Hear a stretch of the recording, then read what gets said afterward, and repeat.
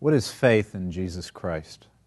Faith in Jesus Christ is acknowledging the truth of everything that God has revealed in His Word, trusting in Him, and also receiving and resting on Him alone for salvation as He's offered to us in the gospel.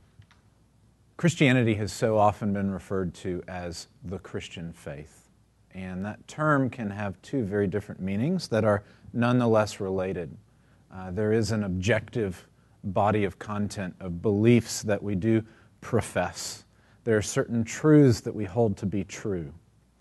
And so we speak of a faith that is once for all delivered to the saints, a faith that we cherish and hold dear.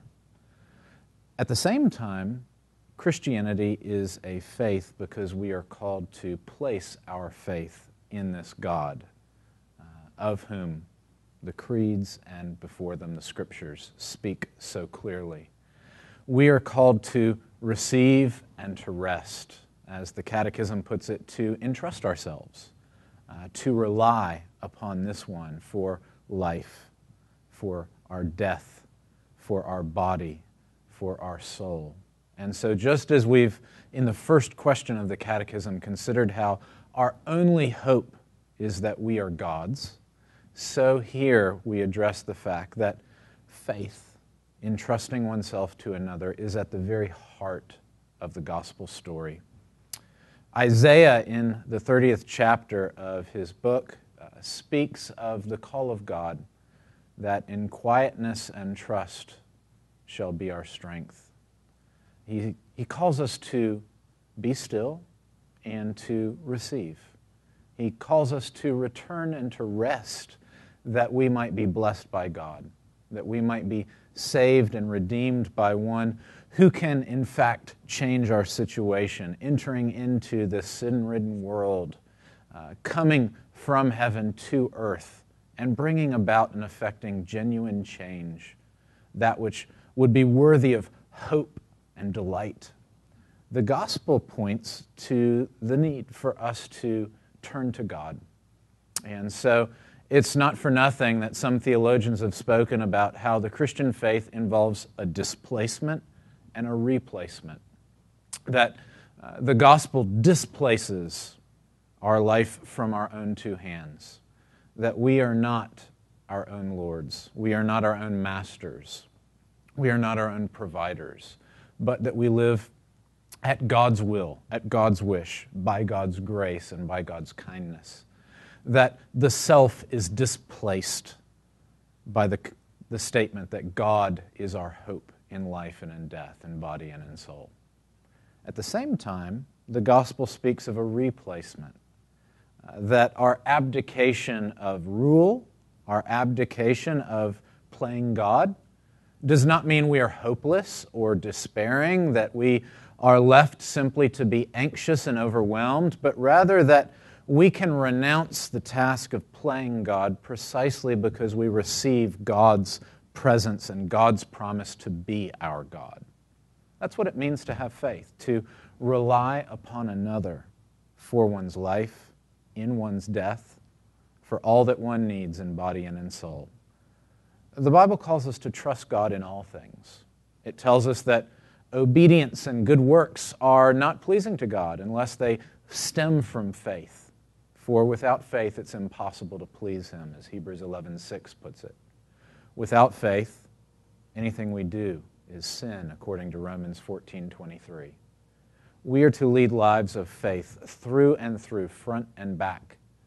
And what we see is that faith is directed to two objects, or two promises of God. God promises to provide for us daily bread, real, genuine needs that will be satisfied by God's provision, material, tangible, and relational desires and needs that God has designed us to look for satisfaction of.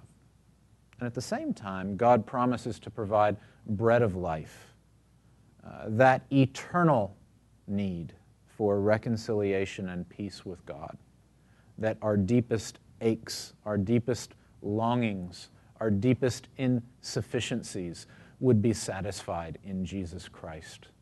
And the glory of the gospel is that God's goodness and God's gospel promise does not simply address our temporal needs, nor does it simply address our eternal needs, but it exceeds all expectations. God pledges to provide daily bread, and God promises to be for us in Jesus, the very bread of life.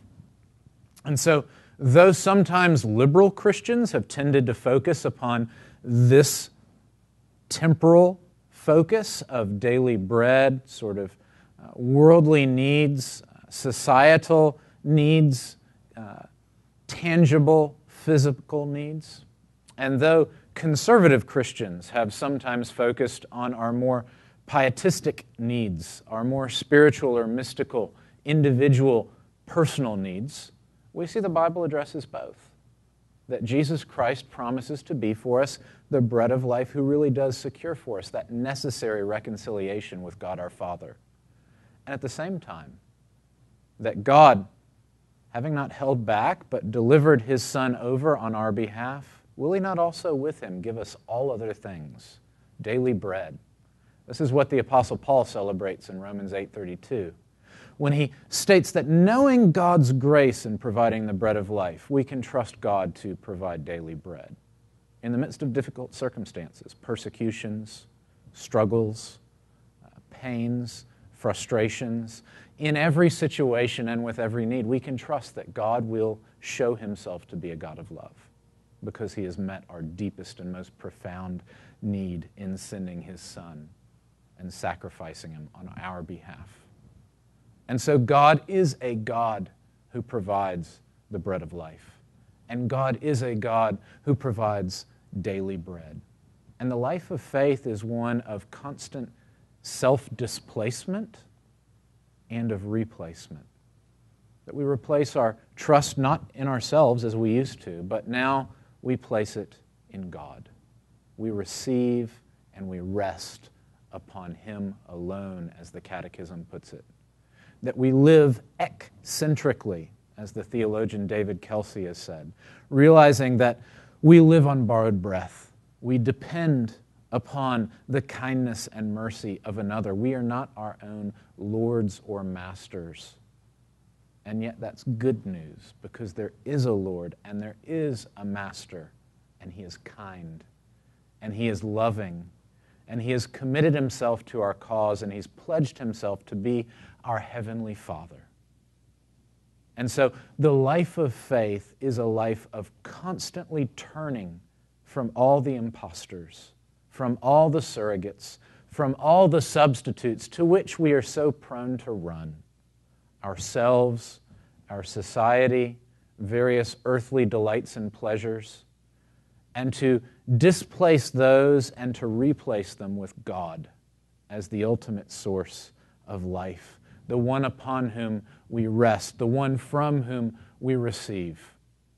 That's why the Bible so often pairs the term faith with repentance. Repentance isn't some sort of add-on to faith. It's the opposite side of the coin, as it were. We repent from seeking our good in sex, in money, in power, in religious performance, in gaining a good reputation. We displace those hopes, and we replace them with faith in Jesus Christ and His glorious good news that the God who has life in Himself shares that life with us in Jesus and by the Spirit.